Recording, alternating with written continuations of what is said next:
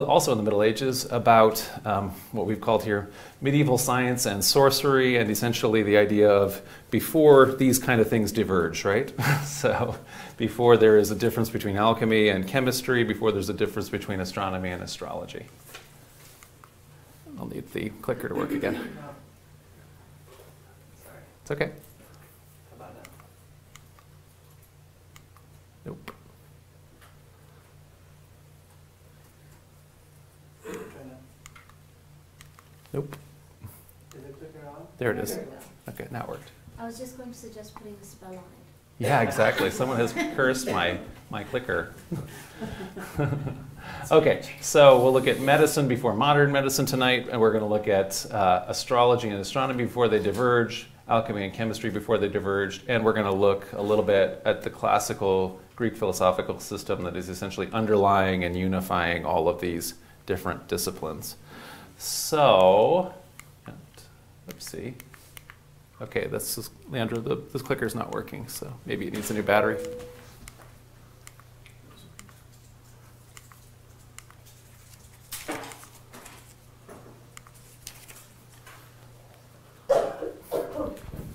You could do it. Who doesn't have a little piece of paper and a pen? Back there. Come on.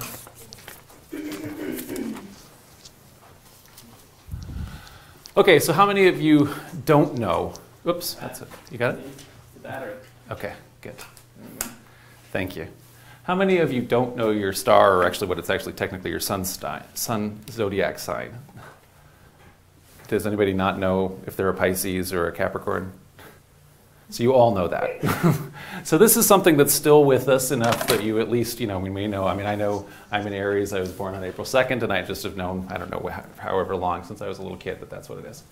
However, other parts of medieval science, medieval medicine, and the theories and that kind of thing are less well known. And so one of them that you maybe don't know is, what is your humor? Do you have a well-balanced humor, or is your humors out of alignment? And what's your dominant humor?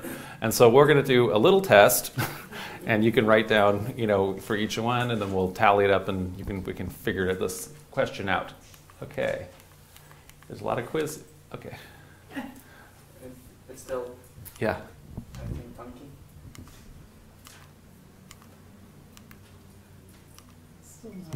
Still not happy. It's not moving forward. Okay.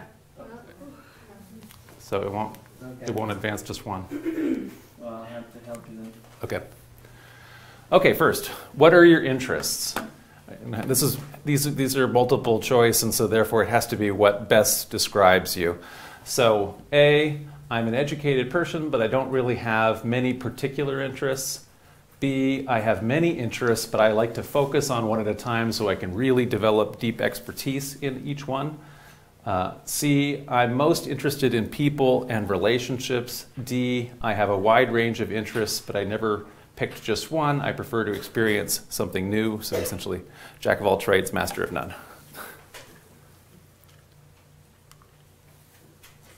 You'll have to advance it, Leandro. Try now. Do you want us to write down the... There you go. You just write down A, B, C, or D. Okay, second, question number 2. What is your relationship with money? A, I like to save my money and never waste it. B, I'm good at money management, but I don't mind spending a lot on something that has real value. C, I like to buy things for the people I love. D, I spend all my money. I like special experiences and nice things. Okay, question 3. How spontaneous are you? A, not at all spontaneous. I am a careful planner. B, while I'm not a spontaneous person per se, I can make fast decisions when I have to. C, it depends on my mood. Also, I change my mind frequently. D, I'm very spontaneous. I like doing things on the spur of the moment. How energetic are you? This quiz is taking more energy than I have. B, I have a lot of stamina. I like a marathon runner rather than a sprinter. C, it really depends on my mood each day. D, I am super energetic. How emotional are you? I'm not emotional. B, I always remain calm on the outside. Even when I'm upset, I can solve problems without showing my feelings. C, I'm very sensitive to the feelings of others and in touch with my own emotions. D, I have strong feelings, but I can't always tell what other people are feeling. Are you easily bored? I'm never bored. A, I could be alone and live like a hermit. No. B, no, I'm not dependent on circumstances or others. I'm always doing something interesting. C, not so much, as I tend to get attached to the people I'm with and the places I am. And D, yes, this quiz is boring. Make it stop. Okay. So let's score this one, and essentially what it is it's just if you get mostly A's, mostly B's, mostly C's, or mostly D's, right?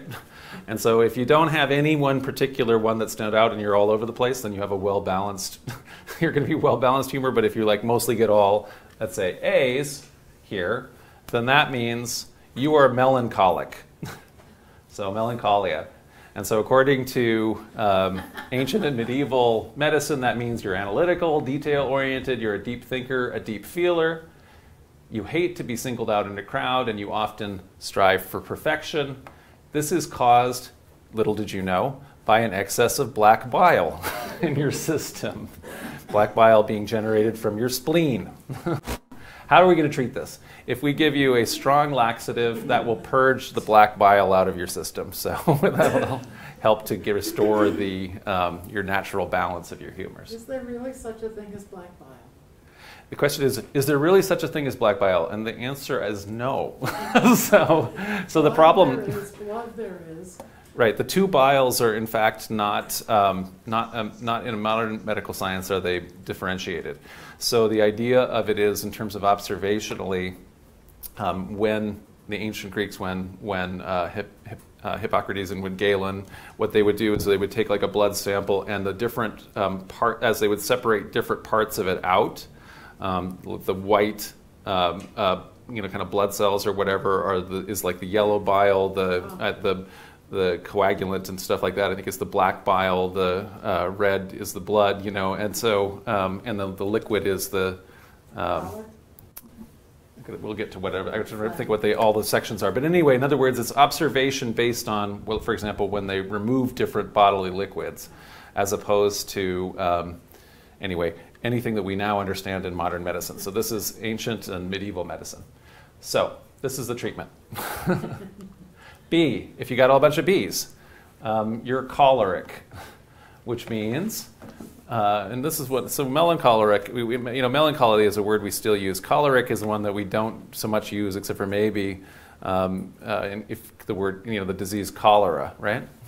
But essentially it means that you're extroverted, independent, decisive, goal-oriented, practical.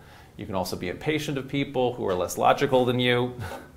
It's a nice way of saying it for their personality here. So this is apparently, little did you know, caused by an excess of yellow bile in your system, which is produced by your gallbladder, according to Galen. So the treatment here is an emetic will induce you to vomit up the yellow bile and to purge the yellow bile from your system so that your natural humors can be restored in their balance. If you got a bunch of C's, you're phlegmatic. Phlegm, that was the other part I was trying to get to. Yeah. So, a phlegmatic person, that means you're relaxed, easygoing, you can even be apathetic.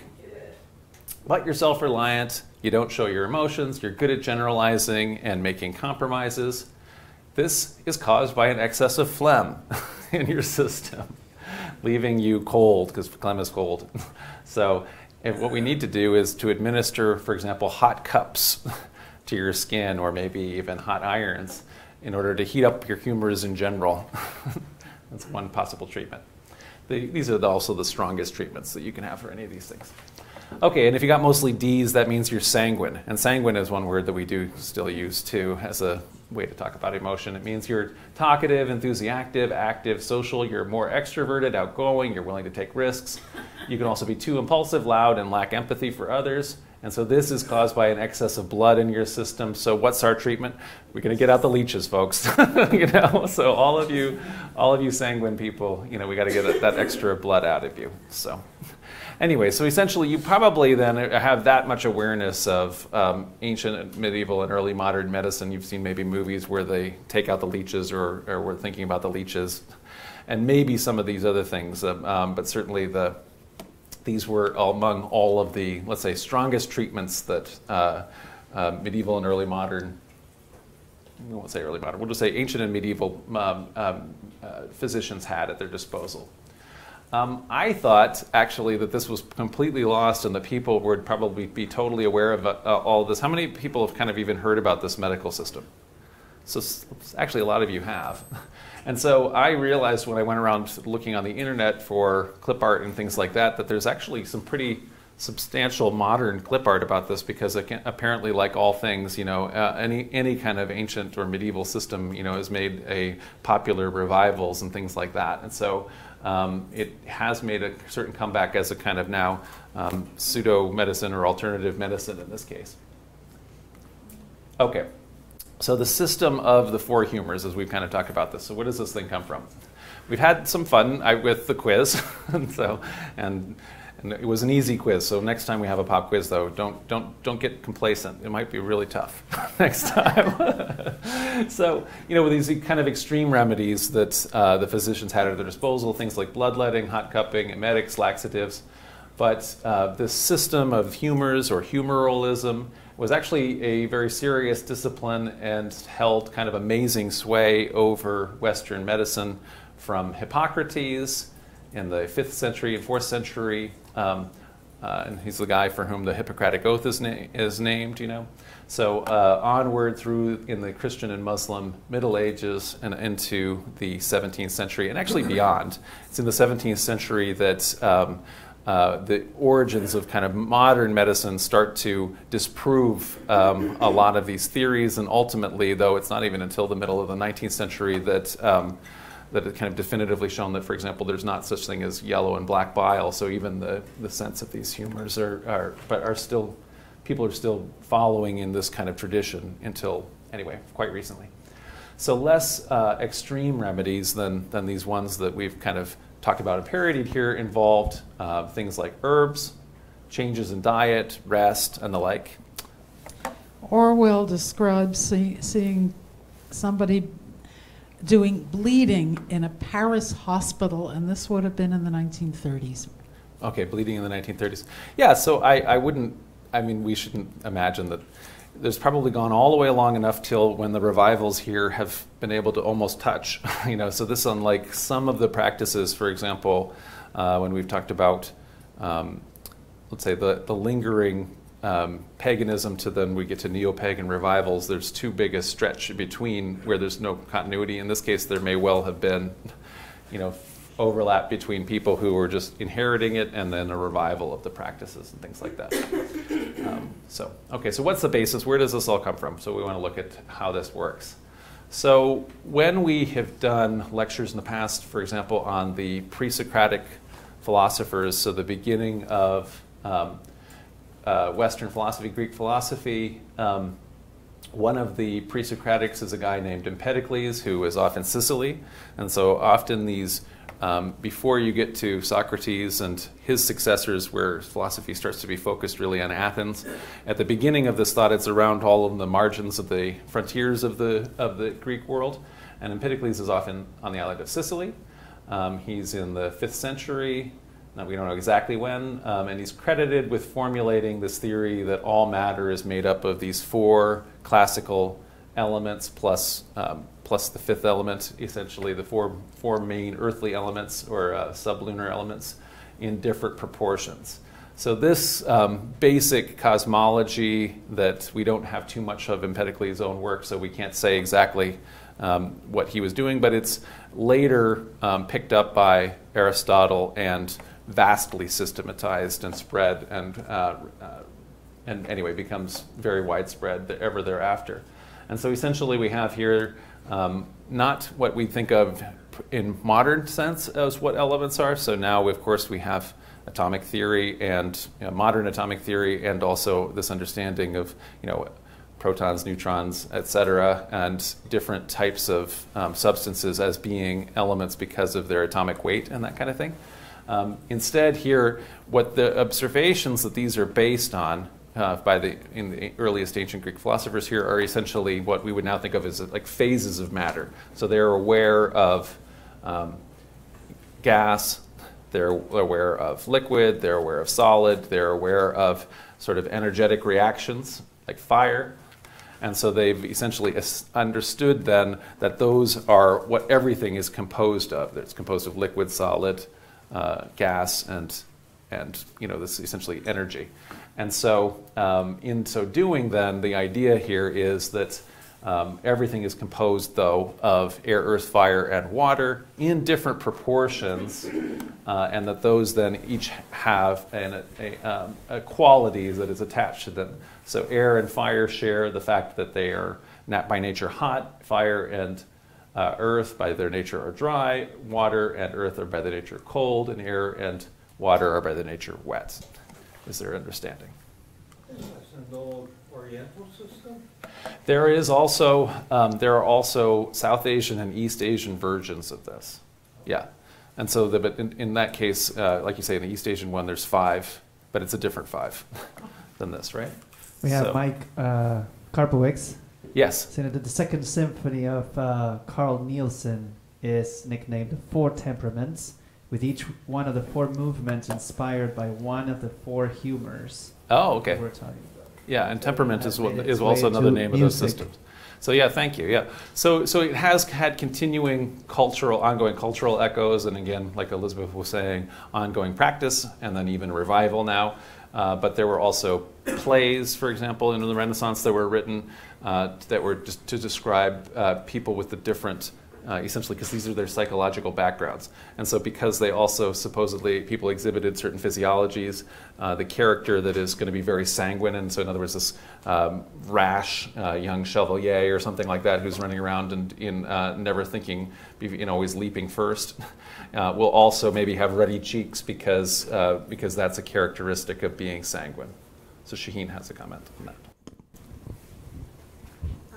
I was just going to make a quick side comment with the sanguine personality. Mm-hmm. So I know that recently, in the past couple of decades, they've discovered that there's a parasite that's transmitted from cats. Ooh. And I think it's called toxoplasma. Okay. And it usually infects rats and mice and makes them unafraid of the cat and makes them attracted to cat urine. So and they thought it didn't affect humans, but it does, and it makes humans engage in super risky behavior. So it's a parasite that changes your personality. Oh, okay. So there is an actual parasite that gives you the effect of being sanguine then. So, wow. Does it make you like cats? Cat urine. Cat urine. All right. Okay. So where are these observational? So just as the classic ancient Greeks, as they would describe this, they would talk about, for example, how essentially all 4 of these elements would be present, let's say, in a log, right?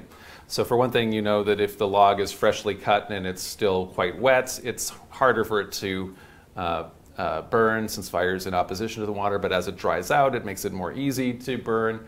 And then when you ignite it, then the fire, as far as the Greeks were concerned, was released from the wood, as is the air, which is released in the form of smoke, and maybe sometimes in steam.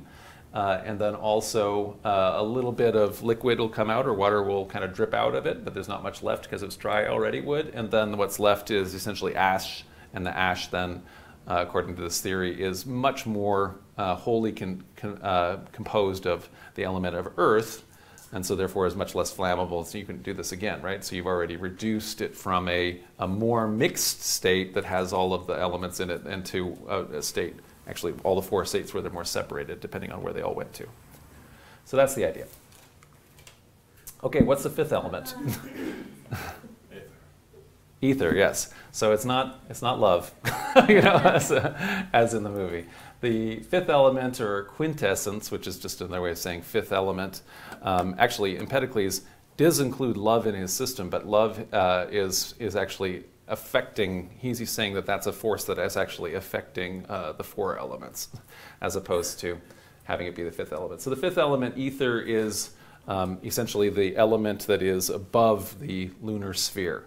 So this is the celestial element. This is what's going on in the heavens and what the heavens are composed of, as opposed to the ones that are sublunar, the earthly ones that we concern ourselves with here.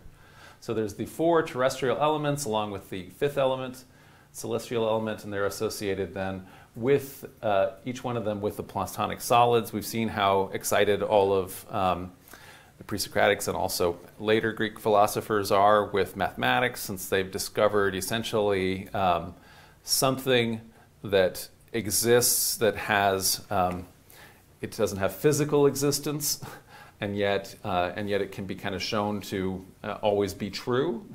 And so therefore, trying to understand the existence and essence of things that don't necessarily have physical existence or can't have physical existence becomes one of the core issues for all of this early philosophy. And so one of these things that is so super neat is that there are only, you know, these five geometric forms, essentially the little triangular pyramid, the cube, the isohedron, the dodecahedron, you know, that are able, the hexahedron, what is it called? Isohedron, dodecahedron, and the, anyway, the one with the six. Or the pint. Decahedron? No, that's No. 20. Dodecahedron is Doda 20. is 12. Doda is 12. Doda Anyway, is 12. an isohedron. Anyway, so there's another There one. wants to be- So there's one more. What? Isocahedron. Isocahedron, yeah, I think so. Isocahedron. So I should have written them down, the names, because that way I'd remember. Anyway, I remember them as being the dice that you had when you played Dungeons and Dragons, right?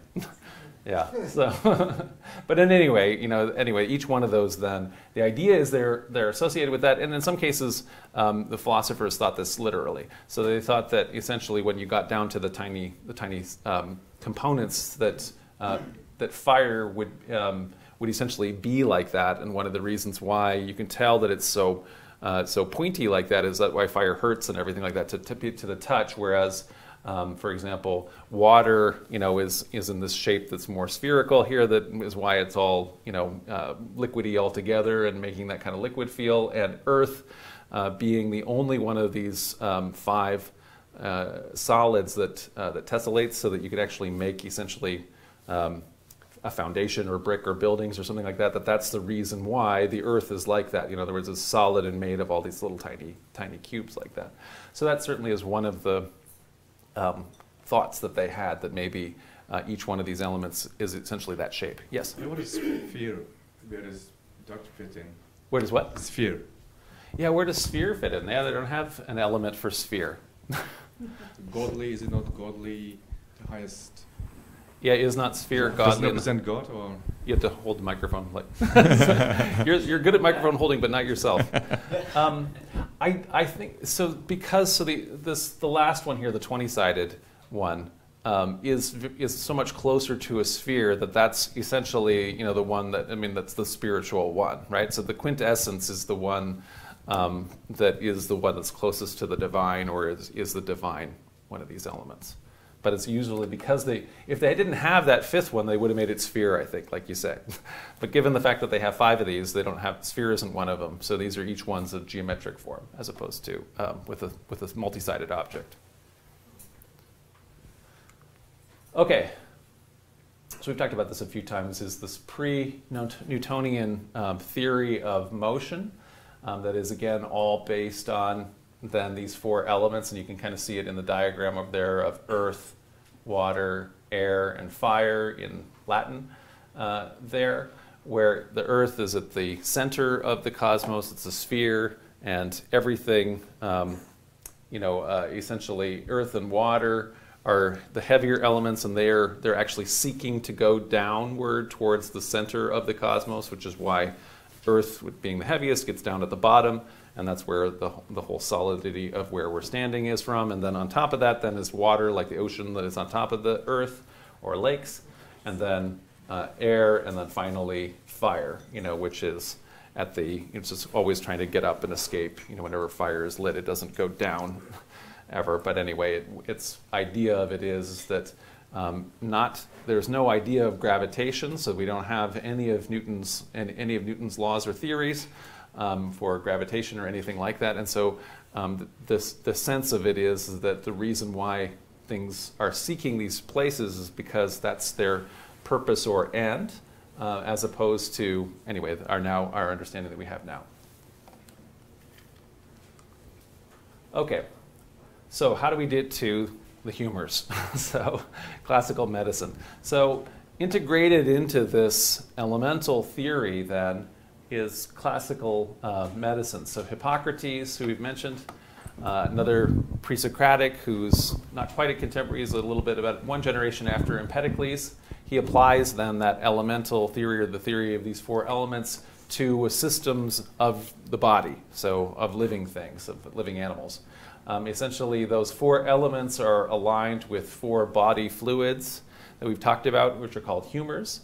And so the alignment here is fire with the yellow bile, earth with black bile, air with blood, and phlegm with water, and also with those same then elemental and qualities of each one of those having that. And so therefore, in that same sense, there's like a natural quality to each one of these particular bodily fluids, which therefore are also meant to be in balance, like everything is supposed to be in balance in sort of this harmonious Greek system, but can get out of balance, which is what we talked about in the quiz. So from that early part, from Hippocrates through the whole Hellenistic period and to the Roman period, in the same way that we have kind of a Roman systemization of astronomy by Ptolemy, we have by Galen, who is a Greek in the Roman Empire. Aelius Galenus substantially adds then to what the corpus of ancient Greek medicine up until that time.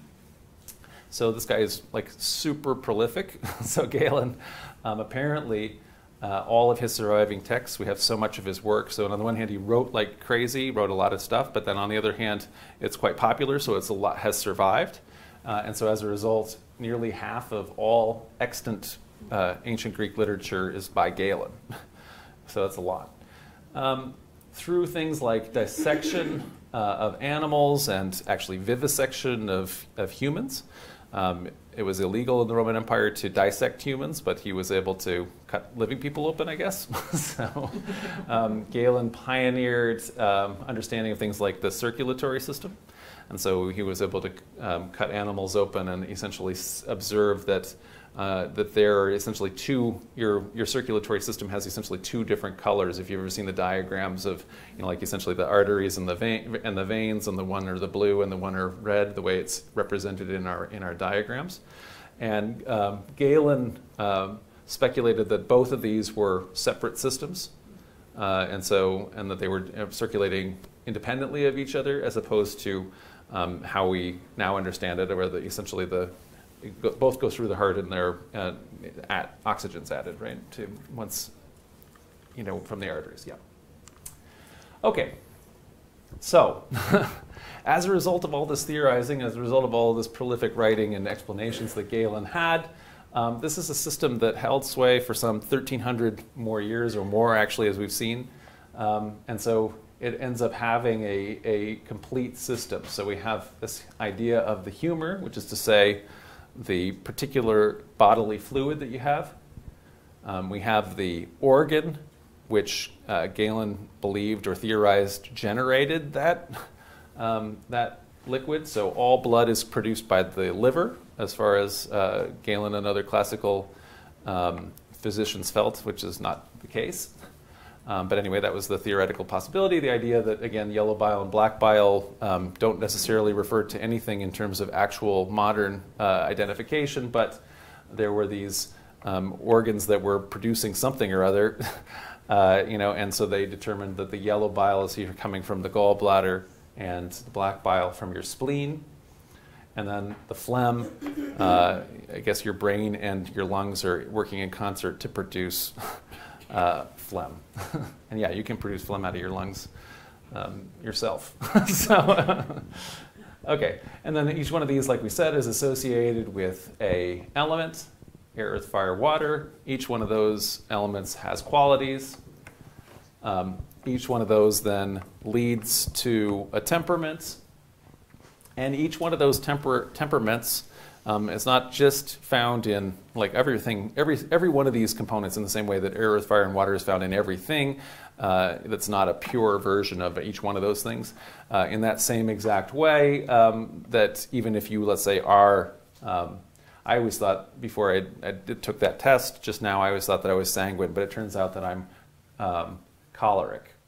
So anyway, that's what I get from the quiz anyway. So anyway, so it's true. So anyway, now that but just because I'm choleric doesn't mean I don't have a bunch of sanguine and phlegmatic component within me. It just means that that's my dominant trait. And then that same exact way that since everything here is kind of this interconnected system, essentially there's also in person's life cycle, from infancy to youth to adulthood to old age, there's sort of a natural tendency to have one of these or other be your kind of ruling humor. And so, you know, when you're young, you tend to be, you know, way more hot-blooded and decisive when you're maybe in youth, and then when you're in old age, you're coughing up a lot more phlegm and and that kind of a thing. And so then these are also then associated with the seasons, right? And so I think that Mike was even, you know, well, I guess the 4 seasons is a different musical number, but totally different musical number. But anyway, so we also have 4 seasons in the northern hemisphere anyway, so not so much in the tropics and stuff. But so with the seasons. There's also a season in the southern hemisphere, for the record. They're just the reverse. So in the southern hemisphere, people are sanguine at the end of their life, right? Throughout their lives. Oh yeah, sanguine throughout their lives in the southern hemisphere. Okay, so from theory to practice. So when you have this kind of a theoretical system, how are they trying to implement it? And we've seen, at the beginning, we talked a little bit about some of the extreme techniques for trying to balance the humors. The goal, though, is to balance the humors. So Galen and his medieval successors believe that all disease results from imbalance, right? So they call this dyscrasia, which is imbalance in your humors. The goal of the medicine is to create eucrasia, which is, sounds you so crazy, but anyway, you was always good, right? So in EU, right, like eulogy, you're speaking well of the dead, or utopia with a EU would be a good place, whereas utopia with as we spell it, it means nowhere, right, as opposed to good place. So they're trying to find eucrasia or balance, and so a lot of the things that they were doing, of course, they didn't have modern medicine, and more or less until very recently, when modern medicine started to become amazingly effective and is able to do all sorts of things between immunizations with penicillin and with all kinds of different surgical techniques, and then now with other kinds of more radical techniques for going after cancer and things like that. We have had an experience that is different from anybody else in all of human history, which is before this time in this one location when this has all been possible, essentially there wasn't a lot you could do that has a lot more effect than placebo. And we know even to this day that placebo actually has quite a good effect, and lots of different things can only be shown. It's like, for example, one of the things that Landro admits that there's studies that show mindfulness meditation has all sorts of beneficial effects, but it doesn't actually... Compared to what? Yeah, exactly. Compared to what? So lots of other things are equally, like you were saying, like having a dog and petting your dog has that same effect as does placebo. and so in other words, so placebo can have, which is, something where you just believe it's going to cure you, even though it's just a sugar pill, that will have a serious effect. And so a lot of the things that pre-modern medicine was doing was quite effective. If you at a certain point, if a person has a big fever and you start doing like serious bloodletting, that can kill them, as can some of these very powerful purgatives and emetics and things like that if they were already quite sick. But doing other things like having people have rest, trying to get them to restore a balanced diet, they maybe have been eating irregularly or drinking lots and that kind of thing, giving them a lot of attention, doing other kinds of things, that actually is likely to all by itself be helpful and did cause a certain degree of cures, although obviously some things are not curable in that sense. Elizabeth. My tutor, when I was an undergraduate, once said that up until about 1890, going to a doctor would decrease rather than increase your chances of survival. Yes. So, yeah, I think that also the case can be made for that. So, and so especially, for example, if you were going to go to a place like, there was one of the hospitals or someplace like that, because then you're you're becoming infected by other sick people that are all around and things like that, and the doctors are also, because they don't have basics of, they don't know anything about bacteriology, they don't know anything about, this kind of washing and cleanliness, they are infecting people, so they're actually also spreading disease and this kind of a thing. But that said, some of these things that they're doing with advising you to change your diet, there are certain things that they're doing that were effective techniques. So it wasn't that there was nothing going on through this whole time, but like you say, it may not have even been better than if you just calmed down yourself and not done anything. So, okay. And in that same sense, there is, in fact, throughout the Middle Ages in the Christian West, a competing way to be healed that also has more or less the same kind of level of effectiveness or not, as medicine would have been able to do. So it's a comparable thing, which is to say what I call now ritual healing, that it takes place essentially what people in the Middle Ages thought of as being supernatural miracles. And so with the fall of the Western Roman Empire, so in the kind of area that we deal with in France and England and Italy and Spain, Latin knowledge of Greek medicine really atrophies.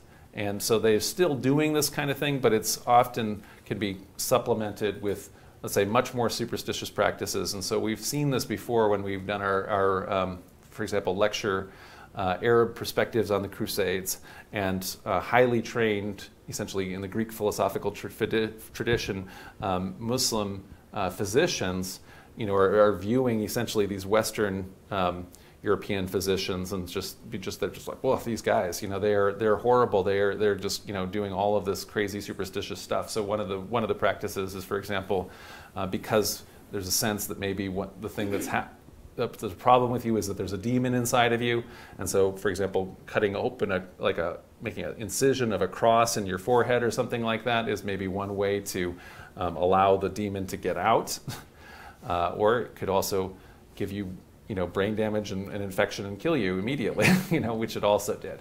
So anyway, some of those kind of things were supplemented, but alongside medicine, another thing that existed is a systematized way for ritual healing. So one of the things that might happen if you're in an agricultural society where, let's say, 97% of everybody is essentially a peasant. And so something might happen where you are part of your peasant village and community, and you do something that means that you have to essentially be kicked out of the society. You've committed something that isn't enough that they're going to kill you. If you murdered somebody or whatever, some kind of a crime like that, but you've done something that's causing such horrible shame or whatever, and that could have either you either just go and are losing your livelihood and you become a beggar, or that could also be associated with it could cause a physiological effect, where a person experiences, they're so struck at this being kicked out of society and losing their whole way of life and things like that, they also develop some kind of paralysis, or they develop a kind of a blindness. They can't see anymore, or any kind of thing like that. And so then they might spend years and years living essentially with the beggars, the homeless people, essentially on the margins of all of these societies, who are now living along the roadsides and who are begging for alms and who are outside of churches and things like that.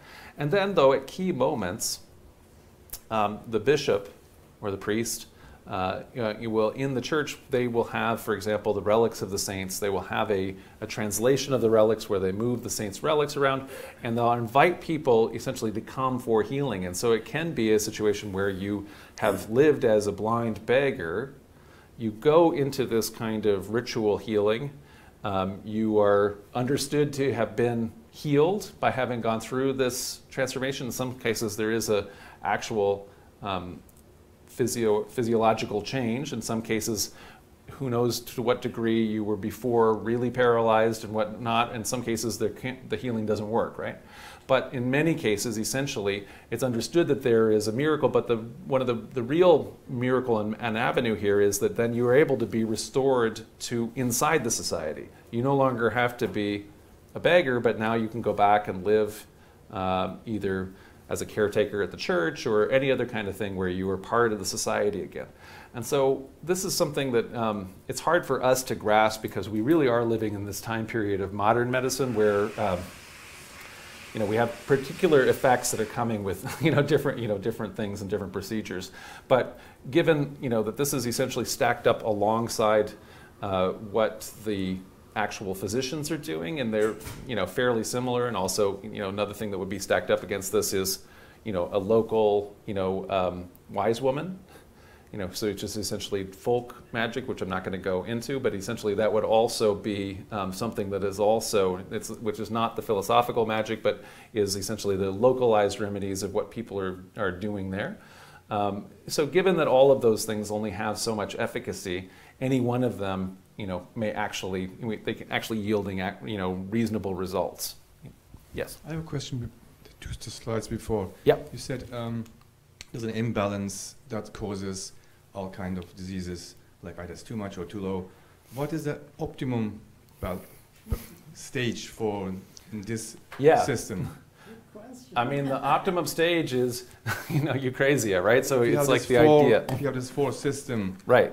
And so then what we should have been able to do, I guess, in your test is you should have gotten equal numbers of A's, B's, C's, and D's, or something like that, so then you'd be. 6 questions.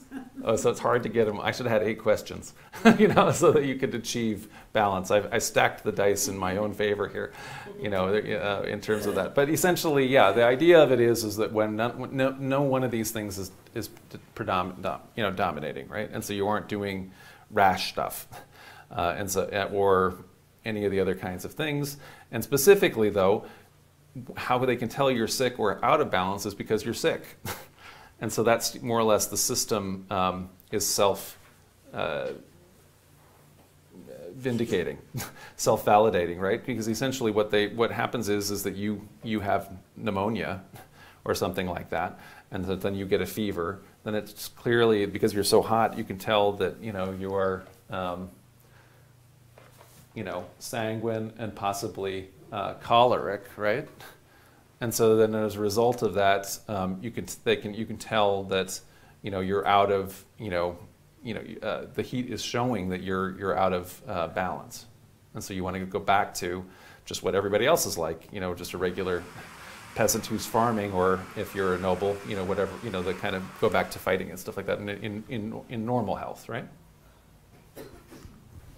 So hopefully this is the system of what normal health is if you aren't having any negative conditions. It's when you have all of these kinds of, any kind of symptom, this is what they're understanding, that the explanation for why you are having some kind of symptom is because of out of balance.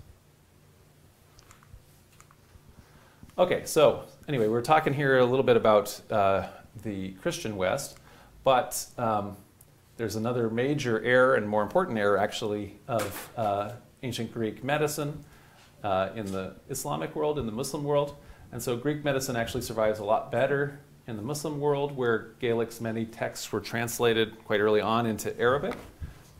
including even, for example, the only biography that we have of him, we only have the Arabic. We don't have, the Greek doesn't survive. Numerous Muslim physicians and philosophers built on this basic idea of humoralism, the system of humors, including Al-Razi, who's in the 9th century and early 10th century, who considered, for example, the effects of climate on general health. And we had when we did the Arab perspectives on the West, we were talking about how since the people like Al-Razi were talking about how there is essentially the different climate zones. And if you were living in the nice Mediterranean climate like he was, that's where your humors are all in really good effect. But if you're like the Franks, the Westerners who are all living in the cold area, that's why they are totally out of humor, and so that's why their skin is pale white and lacks any color, and all these kind of things because of their living in a climate that affects their general health, and that's why they're so rash and they constantly attack us for no reason, and they're barbarians and they smell so bad and all those kind of things because they're from a bad climate, we Westerners. So also then the polymath Ibn Sina, Avicenna, as he's called in the West, who in the early 11th century is just his writings on pretty well everything have major effects both in the Muslim world but especially also as they're translated into the Latin, cause an intellectual revolution or help with one in the Renaissance of the 12th century. So Avicenna, after the Islamic Golden Age here, in addition to all of his works, so he's writing on all of the topics that we're talking about tonight, astronomy, alchemy, geography, cosmology, logic, mathematics, physics, philosophy, theology. He made very significant contributions to medieval medicine through, for example, anatomical studies. So this is a diagram of nervous systems from one of his texts in Arabic. And so you can see that it's no longer the case for him anyway that he wasn't under the same strictures about not doing dissection that Galen had been under. He, for example, identifies the potential of airborne transmission of diseases. Lots of other insights, for example, practical stuff. If he's the first person to write about if there's a problem in delivery to be able to start using forceps, for example. So there's a bunch of different things like that. Sometimes called the father of early modern medicine.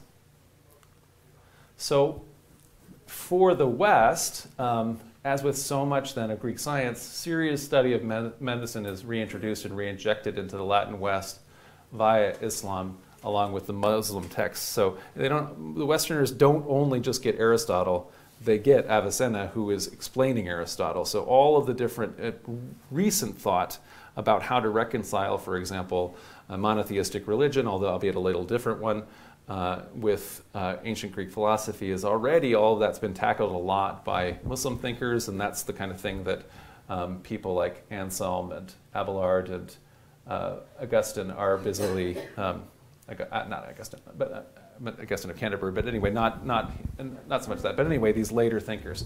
So when this, for example, starts the existence of the universities in the medieval West, which are essentially a creation of the medieval Christian churches, but the ones that we have, like, for example, Paris and Oxford, which are focused on more things like philosophy and theology, and Bologna, which is, for example, on Roman law. The two that are really focused on medicine, Montpellier and Salerno, are these ones that are in that immediate transitional zone. So Salerno is down in the Norman kingdom of Sicily that has large Greek, Jewish, and Muslim populations. Montpellier is in the essentially the Provence area, the Languedoc area anyway, and is close to Muslim Spain. And so Muslim doctors, or more often even Jewish doctors who were trained in the Muslim world, come and are essentially court physicians and also are teachers and personal transmitters in addition to all the texts that they bring, revolutionizing essentially, or bringing Western humoralist medicine into line with what had been understood in the Islamic world. So this gets us to like this kind of amazing composite medieval scientific philosophical worldview and diagram. I feel like the monk who drew this thing, has got to have been like just so happy, because you could really, have this sense that you really understand everything about how the world exists, because you can do a cosmological diagram where you really have it all, fit together. So not only do you have, the elements, air, earth, fire, and water, you have their qualities that they share: dry, cold, wet, hot. You have around here the zodiac, Aries, Taurus, Gemini, and the corresponding calendar. You have the cardinal directions: east, west, north, south. You have these moments of the seasons, and also life cycle. So essentially just how you can understand more or less every component of life, the universe, and everything. Yeah. Interesting. You Pisces and Aquarius is under fire and air, not close to water.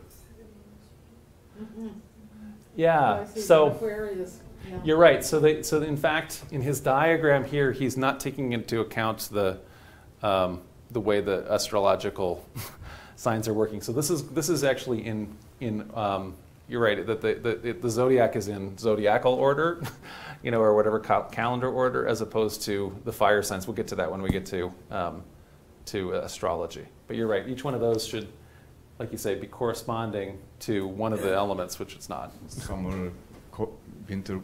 Right, yeah, we got summer over here. I know, Pisces is like winter, it's in the fire area. Right, and I was over in the, so that part of it doesn't work as well. But one would think that because it's a circle that it would move, that they might not be stationary. Oh, it could be. Yeah, so maybe these are constantly, actually in motion. That would be very cool. Because in the southern hemisphere, when it's Capricorn, Aquarius, Pisces season, it is hot. That's true. They weren't so much worried about the southern hemisphere. I know that we think about the southern hemisphere a lot here, because but I think that the monks weren't worried about it. So anyway, okay. But we also have Australians watching, so I know. Yeah, we are thinking about the southern hemisphere here. But I'm just saying the monks weren't thinking about it. Okay. So I was just at the Aga Khan Museum, and they have this amazing, for Saturday, and they have this amazing medieval Andalusian astrolabe, which is this astronomical and also for use for astrological calculations. The one that they have is in Arabic, Hebrew, and Latin, which is pretty neat. But essentially, this cross-pollination that's happening in Sicily and especially in Spain, and so moving from medicine now to astronomy/astrology through the Middle Ages. We've said before that the primary reason that Christians and Muslims and Jews, actually all three, have for astronomy and astrology is actually astrological. People are they don't actually get over wanting the idea that you may be able to predict your future. So divination is always important. But Christians need some astronomy and math in order to calculate Easter, which is a really complicated thing to do. Muslims use astronomy to determine latitude in the direction of Mecca. And so there's reasons about why you need to be able to use the stars in order to do astronomical calculation. So Ptolemy, we'd mentioned, let's see, he's here. He's a 2nd century Roman citizen from Alexandria. He's not related to the famous dynasty of Ptolemies, Claudius Ptolemy and Cleopatra, but he has that same name. Anyway, he's an astronomer, astrologer, a geographer, and a mathematician, and he's usually credited with the Ptolemaic system, although he's really an heir then to Aristotle and earlier Greek systems. He fixes it a little. So he has a book that comes into the West that's called the Tetrabiblos. And as I mentioned here, there's really no difference between astrology and astronomy for them.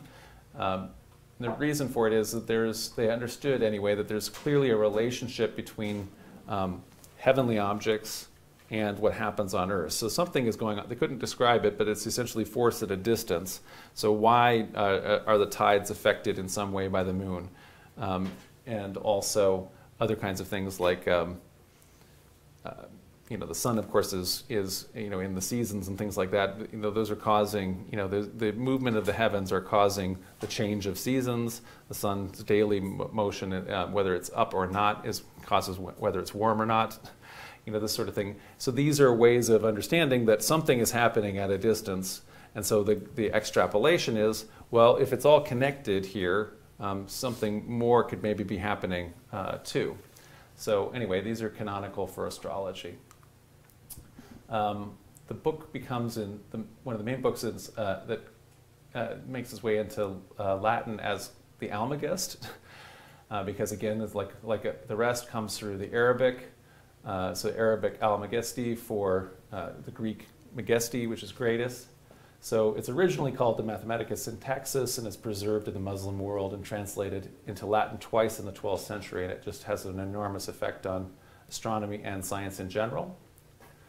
So one of the ways that we can kind of even see a lot of this legacy, besides even the name Almagest, is that, for example, nearly all of the English names for stars are all have Arabic origins. So we even think of names like, actually all the names of stars, but if stars are named things like Altair, then you can just see the Arabic for the in front of the word, or Aldebaran.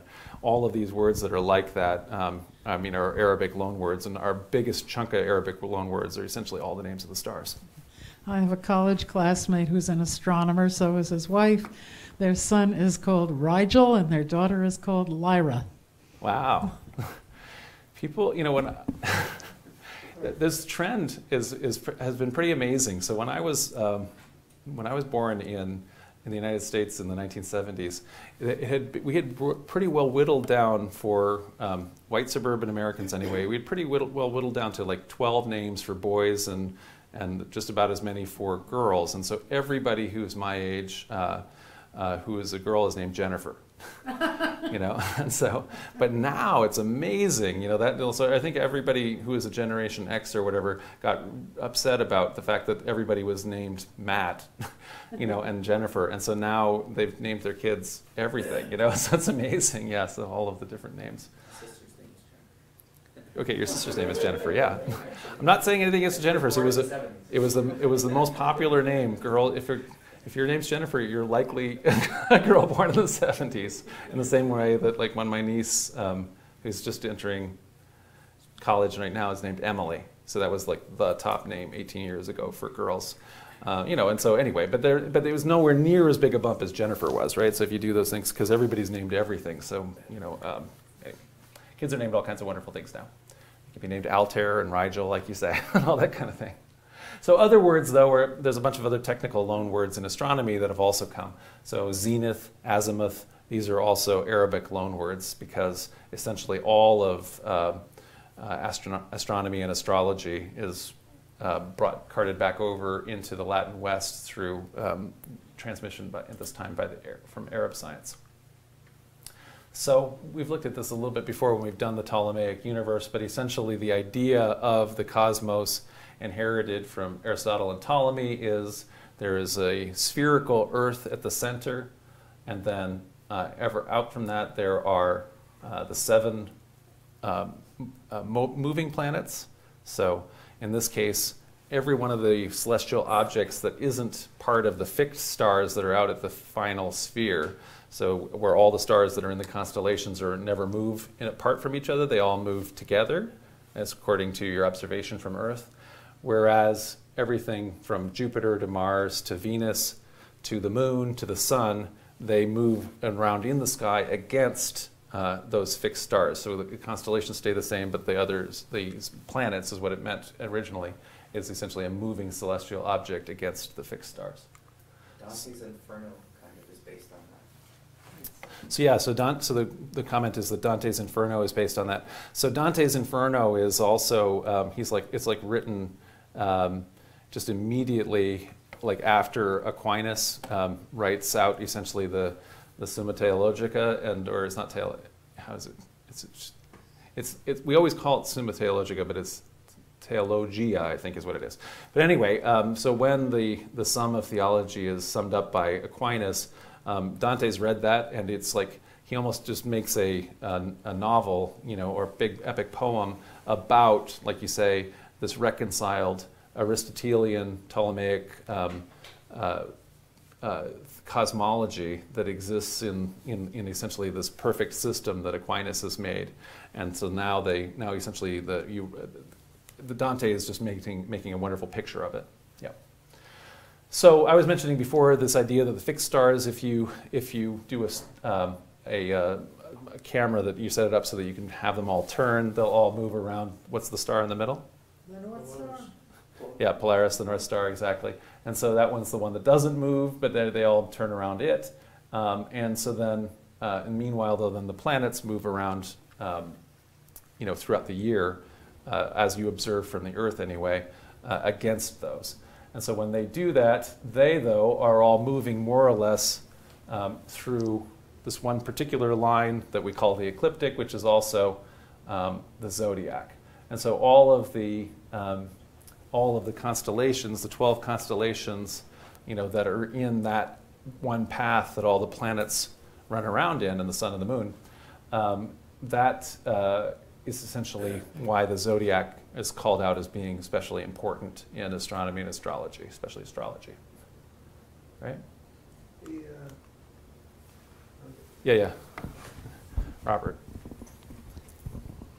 At the University of Toronto, in the astronomy department, they have monthly free lectures. So they had one of the technician guys there up, and it was explaining that there were 88 constellations. Oh, and then a lady on Coast to Coast was doing the interview. She was the astrologer. And she said, yeah, there's all these extra ones, but there's a ruling laid down that we're only using 10 or 12. Right. Well, the planets, what'll happen is, so there's a bunch of other constellations over here that aren't in the zodiac, right? So here's Cassiopeia. We talked about the North Star, and so that's in the Little Dipper, or I'm sorry, the Little Bear. Anyway, I mean, it's Ursa Minor, but it's also, we call it the Little Dipper. So anyway, that constellation doesn't apply to astrology because you will never look up in the night sky and see Venus up there. So Venus is a wandering planet if you were at nighttime observing, but Venus will never be up there in Polaris. It will only be in one of these 12 constellations. So all of the planets, including the moon and the sun, only stay in this dotted yellow line. They don't wander all the way around here. And so why is that? Why don't they go over there? So that's where that 12 fixed comes into being. That's right. Oh, yeah. excellent. Because what we understand now, but they didn't know then, is that there is essentially a plane, of how the solar system works, and as the different planets orbit the sun, they are all in that same plane. It would have been completely possible. There are, let's say, in some star systems, if you have a rogue planet that has been captured, it could come in and it could be, it could be doing this. And so we know that comets and things like that do that. But the planets that you can actually see, so the ones that the ancients had available, are all in that same plane. And so that's why the 12 signs of the zodiac are so important, right? Because essentially, are there 12? You could have divided those.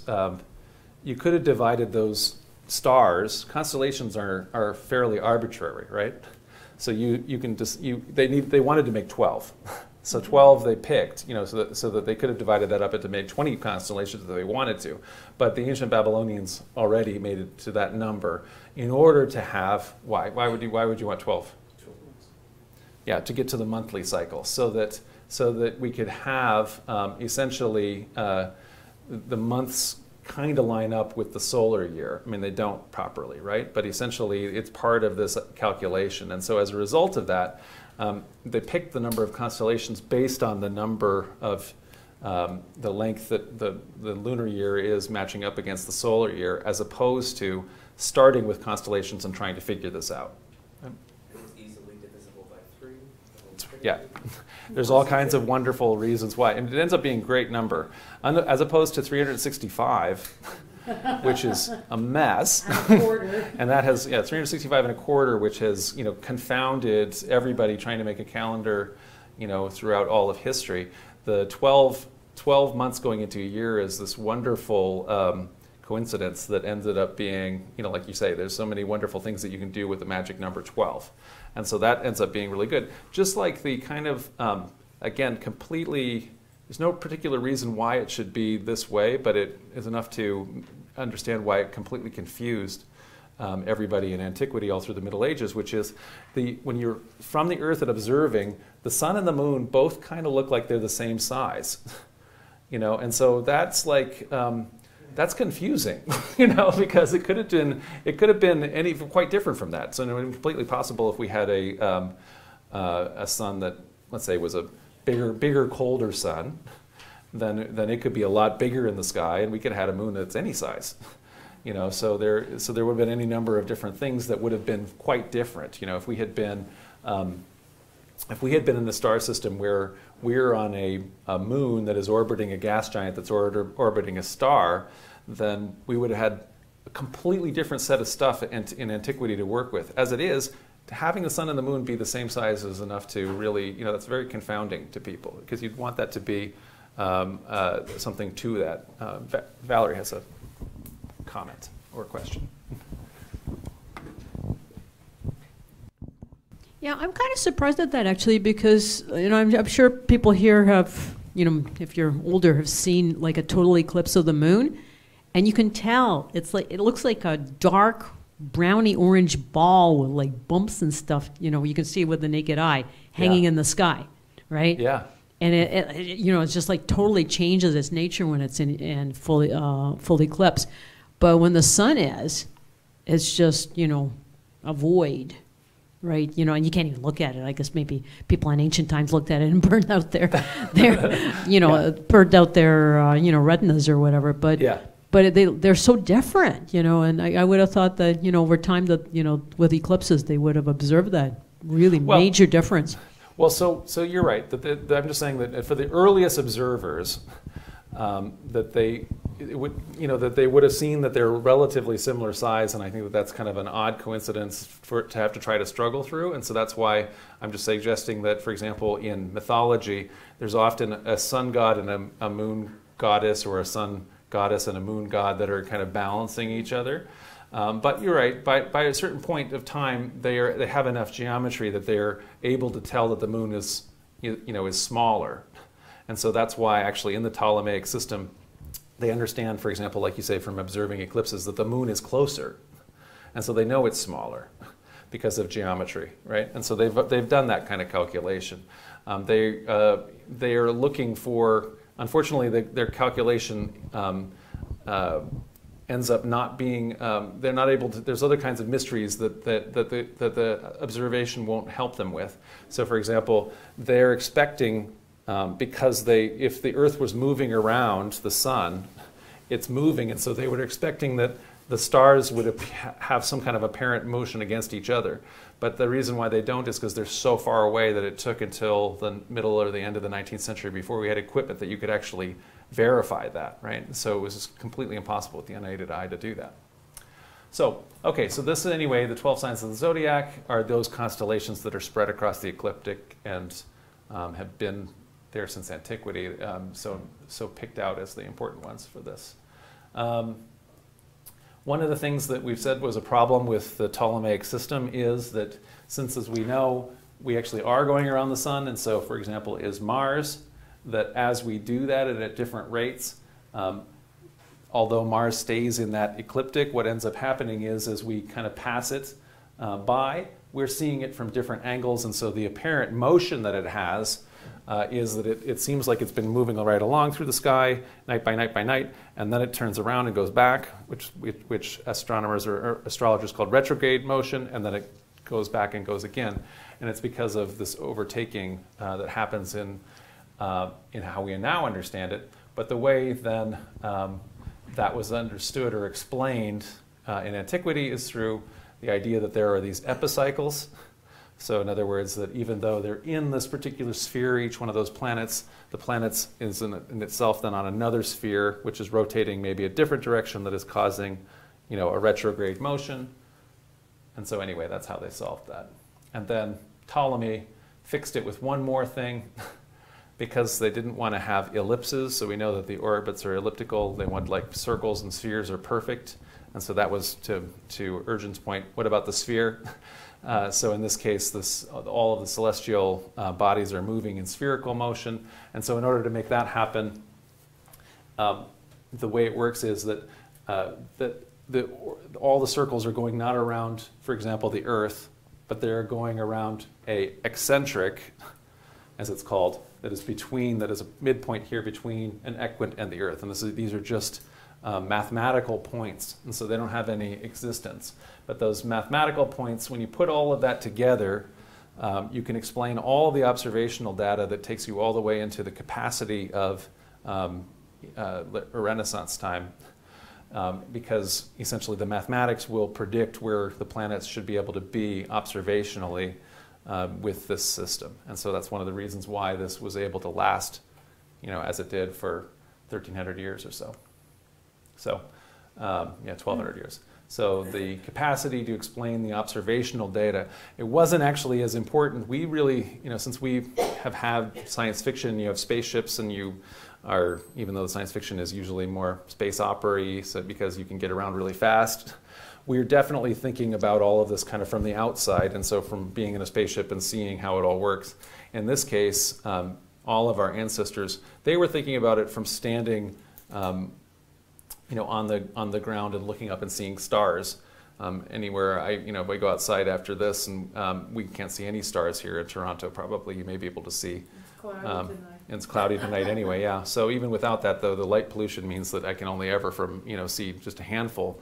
Maybe if there's a bright planet, I can see a couple of those, and I have to use my phone app, which tells me where all the stars are, you know, and you can see, oh, there's all the stars down there in the southern hemisphere and all this, you know, but I can't see them in real life anymore.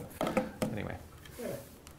Okay, so the use for predicting the future, though. So we kind of mentioned the motion in the heavens, as everybody observed, when you're looking at the heavens, it's more regular and predictable than motion than below the lunar sphere, the sublunar zone here that we all inhabit.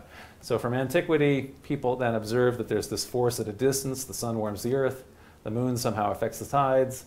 There's this thing where the monthly cycle is thought to anyway be related to the menstrual period. So it does seem like there's all kinds of strange forces at a distance that is very hard to wrap our heads around.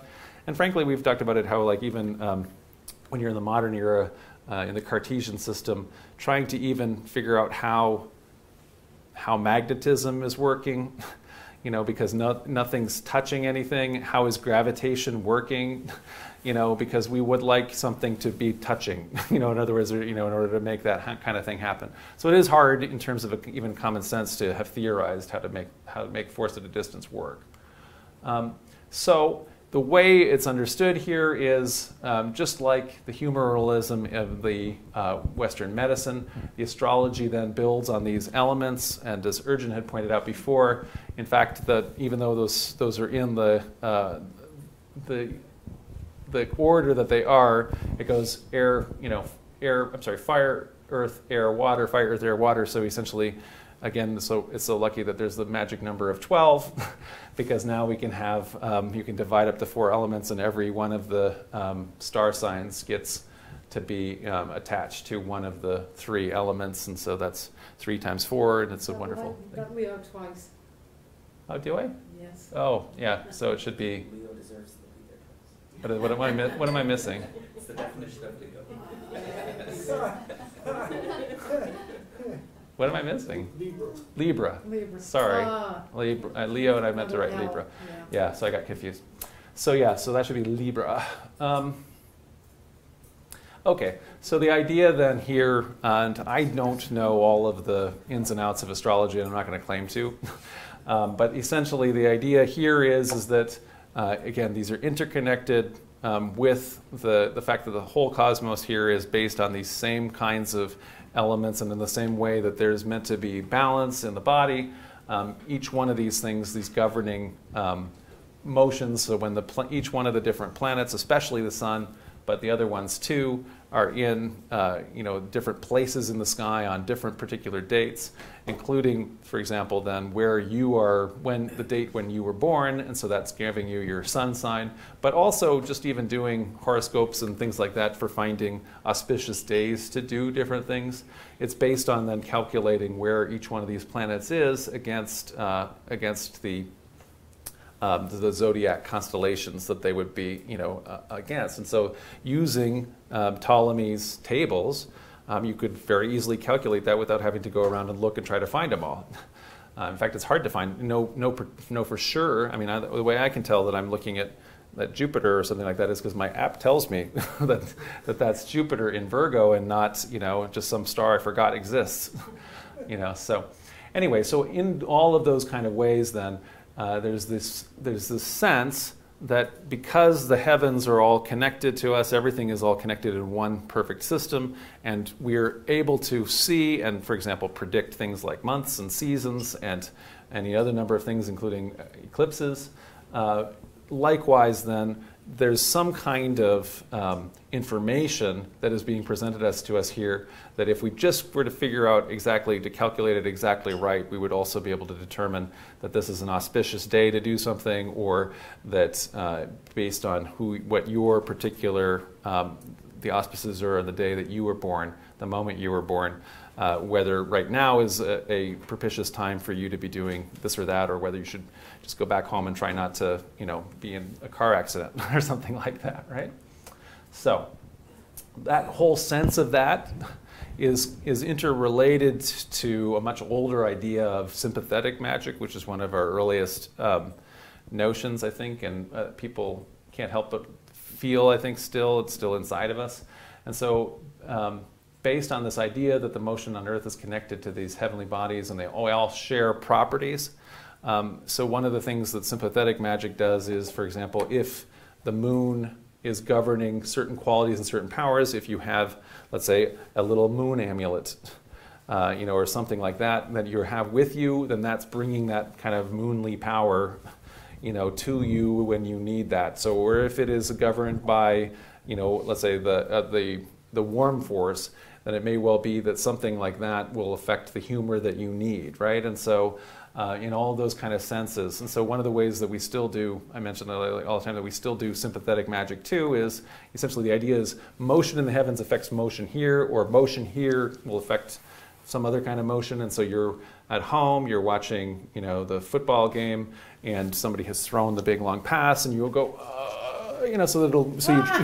everybody is, moving, or football or any game you're going to play, to try to make it go, and so it'll actually move. So you're sympathetically causing sympathetic magic to move, that, And so anyway, in that same kind of sense, this is kind of the idea of the system.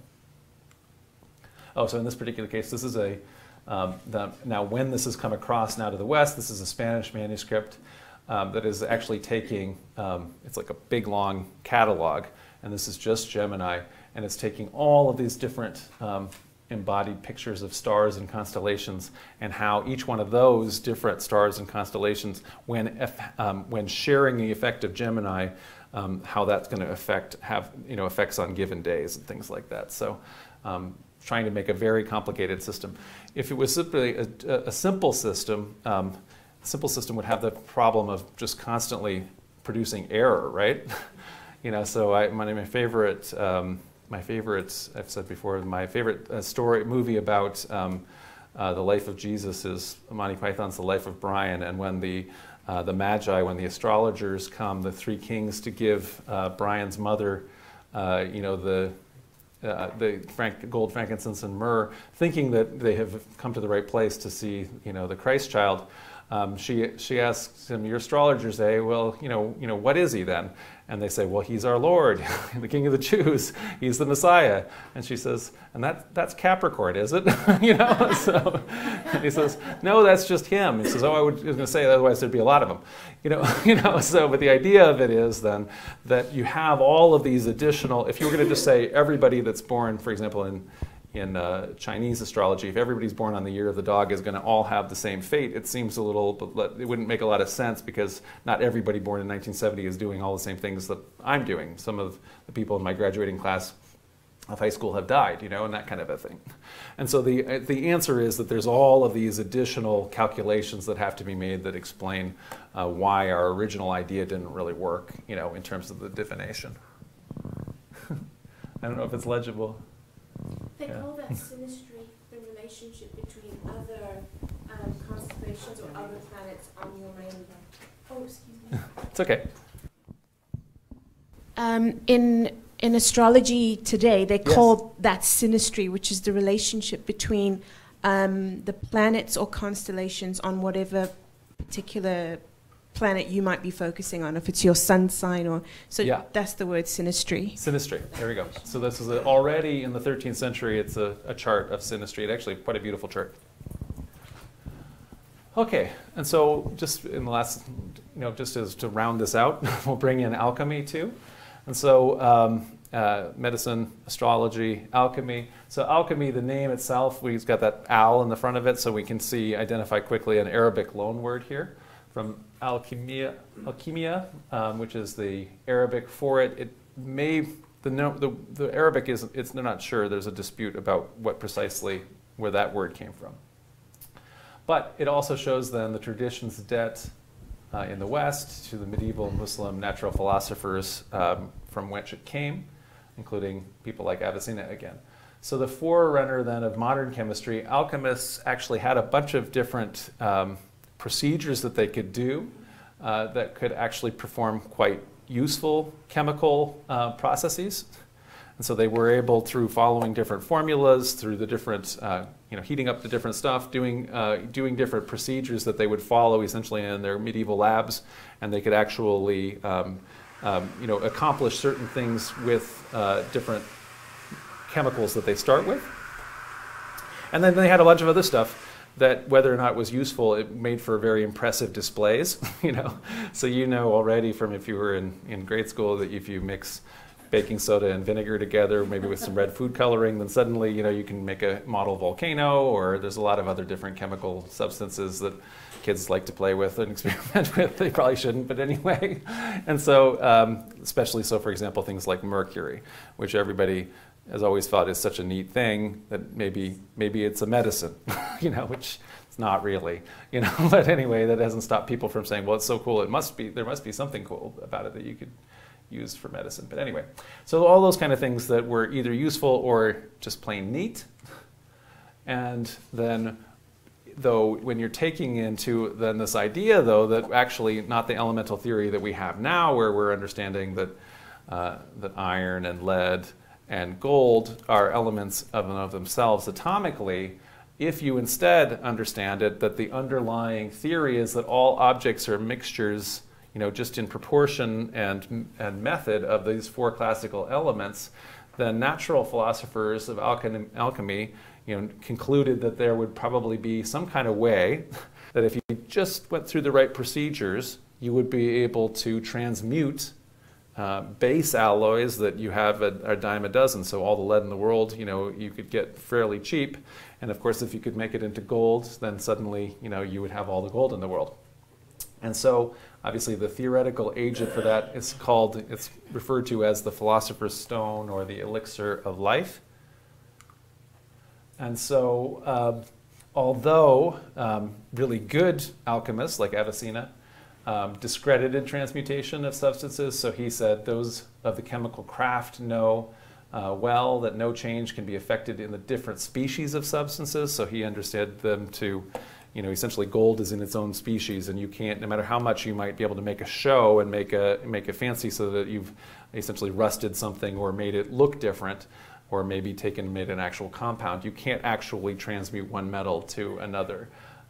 They can produce the appearance of change, but not actual change, Avicenna said. Nevertheless, the idea, once you get it in your head that you can make gold, that's kind of one of those popular ideas like that you can divine the future. And so once you kind of have it kind of feeling like it's working, people continue to believe that. And so there's all kinds of legendary accounts that circulate so that people like, for example, Albert Magnus, who's one of the greatest natural scientists and philosophers of the high Middle Ages.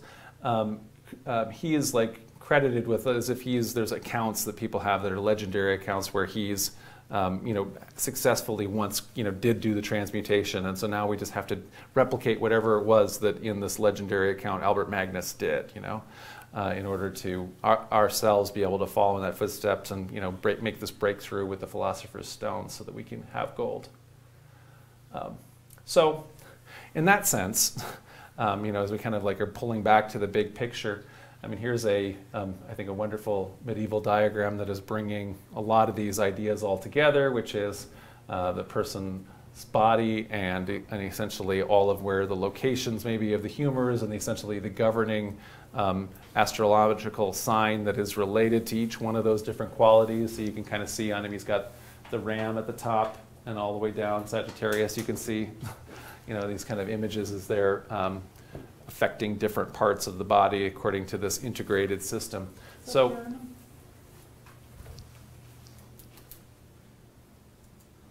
I don't think so. I think it's Latin.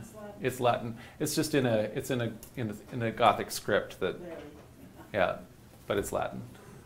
It's hard to read. There's so many ligatures and everything like that when you're reading those. Those are, you have to take epigraphy courses in order to be able to get through each one of the different writings.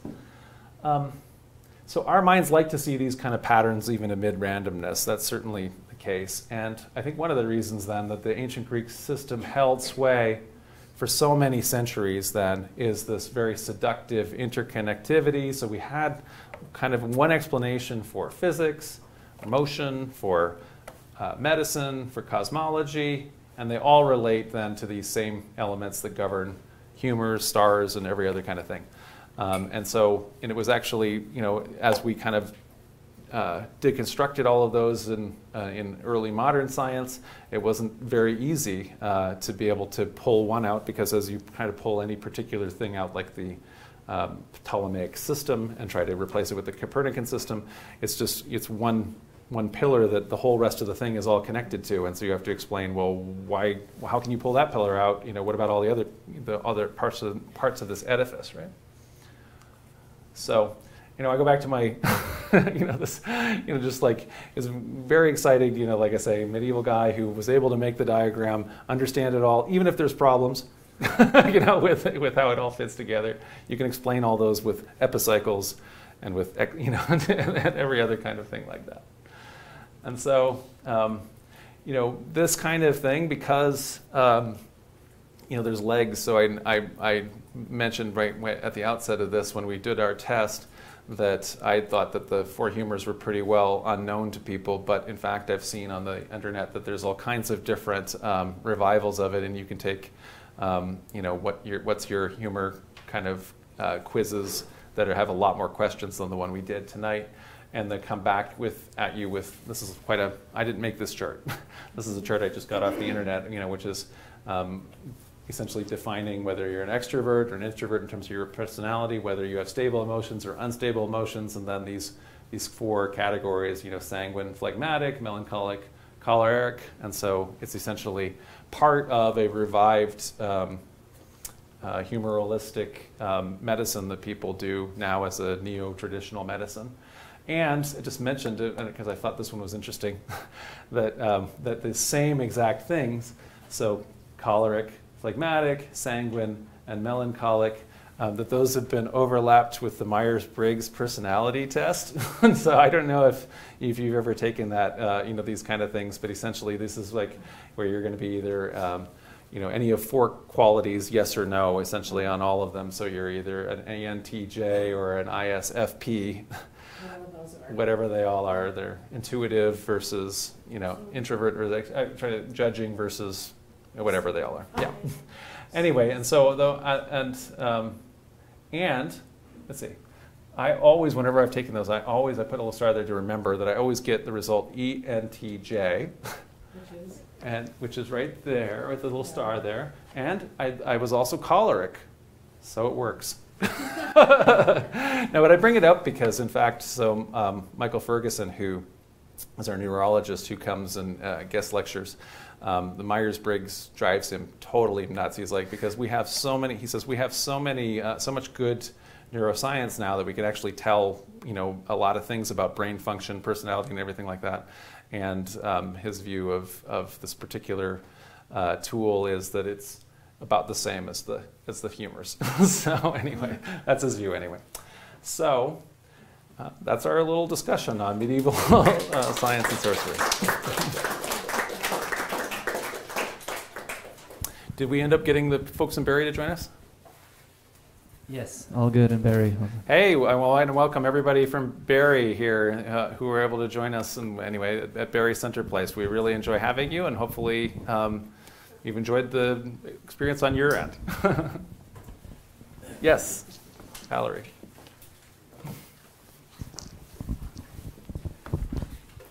Yeah, I don't know if you covered this earlier in the lecture, but I'm kind of surprised at what sounds like the popularity and acceptance of the astrological system of thinking in view of that this was, in a very religious, strongly Christian hegemonic time period.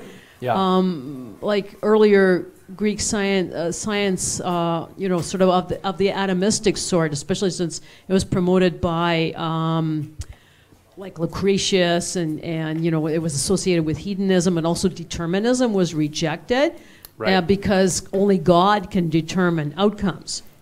Right. And so I'm wondering how the idea that stars and constellations can determine outcomes squares with the idea that God is in control of everything. The Christian right. viewpoint, or for that matter, the Muslim viewpoint. And so, was this seen as a type of paganism, or was it just so popular they couldn't stamp it out? Or no, I actually think it's that it gets integrated in. So it's part. It ends up being part of the Islamo-Judeo-Christian worldviews, which is that when they've decided that essentially that God, the Creator, is the first cause, the unmoved mover, as Aristotle had it. That in fact all of these kind of things, this isn't unlike atomism or something like that, which contradicted the rest of the Aristotelian systems. This is integrated into it, and so as a result of that, the motion of the stars and planetary bodies causing force at a distance and maybe prefiguring what's going to happen is just showing, because God has made them all move and is what's causing all the celestial things to move in the first place. All you're doing is using natural philosophy or natural science in order to get access to divine messages that you wouldn't otherwise have. And since God has given us reason, using your reason in order to get access to more of God's marvelous works and things like that is in the up and up. So I think that occasionally people would, the church is often against all kinds of things, and so, but I mean, so it would be very, but the popes were often very, very interested in astrology, and they would have court astrologers too. So in some sense it was, sometimes people would try to tank down on anything like that. And same thing on alchemy too. So on the one hand, alchemists could do things, and they would be court natural philosophers in the course, but sometimes then they're also accused of essentially being necromancers and maybe in league with evil spirits, and they maybe even sometimes were doing stuff with spirits.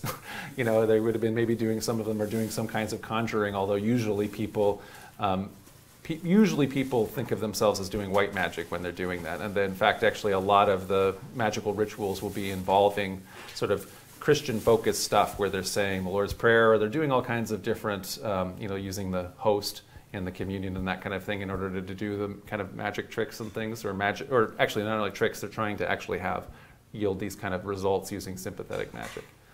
So I guess I would say that, in that same sense, you could also argue that the medical part, the fact that physicians are using essentially pagan science in order to try to right your humors, that's up against the saints who are using their relics and their intercession is actually causing supernatural cures over at the cathedral. And so in that sense, you maybe, you would also maybe be, wanting to tank down on or stamp out essentially essentially physicians. But in fact, it's actually the clerics that are doing all this stuff. They're the ones that are reading Latin. They're the ones that are giving birth to, the universities, to science. It is the church. So all of this intellectual revolution and recapturing of Greek science and philosophy is really happening, in church circles. Much. I just wonder if there's a relationship again between East and West here, because Vedic astrology is, an entire system again that's somewhat similar. Yeah. And it's the same thing with the humors. Looks a little bit like Ayurvedic, the Indian system. So, yeah. Is it something like math that came from India via the Arabic and the Greek into Western? And so I am not familiar enough with South Asian astrology. I'm barely familiar, frankly, with Western astrology, but with South Asian to tell you that transmission route. But certainly in the case of all of these things, where we are dealing with something that has this almost total overlap between the Muslim and Christian worlds, like you say, the Muslim world is right next to those other worlds. Yeah. And so there's a pretty direct transmission line between China and Persia, and there's a pretty direct transmission line between both the Arab world and the Persian world and India. And so there's, like you say, what we call Arabic numerals come from India, but we got them from the Arabs, so we call them Arabic numerals. And so in that same sense, there's some of these ideas maybe are coming from the Greeks and are actually making it all the way to India, but some of them are some of ideas about elements in general, like idea that there's these kind of states, air, earth, fire, water, and maybe spirit or those kind of things. Those are maybe also, you could potentially argue that those are happening separately in different places. But same thing looking at stars and divination, So they don't have to transmit, but they could have. Kivanch had as you described, there is a continuation between the ancient philosophy and the medieval science. Yes. So the templates are based on the ancient philosophy, as we might say. For instance, this idea of these fundamental elements. Yes. So it is maybe compositional, and then the alchemy, the idea of alchemy is claims it's also decompositional way. So if it is decompositional, then it should be decompositional. So yes. we might be able to recompose. Yeah. But what I wonder is there some kind of maybe a spark, maybe a vague idea of this fundamentals and the composition? So this framework doesn't apply to human and human body. When we talk about, for instance, the analogies, these, I don't know how you called it, this black one and the yellow one? The black bile and the yellow bile. Yeah, so they are not fundamental elements. So they are some elements, but they have the analogy, but they're not the composing blocks. That's right. Yeah, because the blocks are still going to be air, earth, fire, and water. Yes. And so instead, it's the idea, like you say, of each of the bile has essentially a governing property in that same way that like a constellation is a fire sign, but is not the element, right? Because everything in the heavens is ether, including all the constellations, but they're somehow, because of this system, they're associated with each element as an associated quality, like the bile is. Let's say the bile is not fire, or I mean, blood is not fire, is the one that it's associated with, but it's somehow that's its element, is its governing property. Yeah, but then the decompositional concept disappears at that point. So what I'm trying to get into is that the idea that one metal could transform into another through this decomposition doesn't apply to, for instance, life and the species. And we are going to see this idea way later. Well, maybe, I don't know, any species could transform into other. Oh, I see, because there is this fundamental maybe blocks. And why that idea doesn't, is it? Well, by the way, it doesn't appear, or Avicenna makes that argument. He says you can't do transmutation because of this, right? So I mean, he's the best alchemist, you know. So it's the other guys, and that would be probably a good argument that you could have added on to. I mean, essentially, Avicenna was saying you can't go between species. This transmutation doesn't actually happen, and so this really is the Philosopher's Stone. You know, is not just a Harry Potter novel. It's also, you know, a fool's errand as far as like the more the thoughtful astrologer. I'm sorry, alchemist would have been, because like you're saying, it doesn't make a lot of sense that you could do that, since you can't do that with physical or with living matter, right? Like you say, you can't do a couple of procedures, and if you feed like some kind of different diet, you only feed oats to somebody, they're not going to suddenly turn into a horse, you know, because that's not in their nature, you know, right? So that's a good point.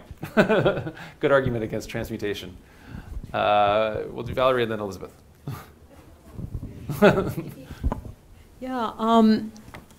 With regards to what this acquaintance of yours, the neurologist, was saying, that that tests like the sort of personality taxonomies, like that arrived at by the Myers-Briggs, where there's 4 basic types of personality, and there are other personality taxonomies, like the personality psychology has many schools of thought, but they tend to kind of hover around what would seem to be marked sort of stable personality traits, and the Myers-Briggs, might be one example of, 4 sets of stable personality traits.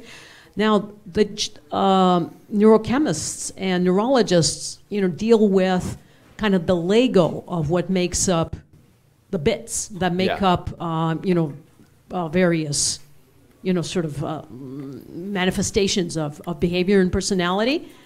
But the geneticists are doing something different, and what has been ascertained, and they're working on now that the human genome has been revealed. One observation is that some people have a gene that it has a variant from what's called short to long, and it's kind of technical to say why short and long. I think it's the APEO4 gene.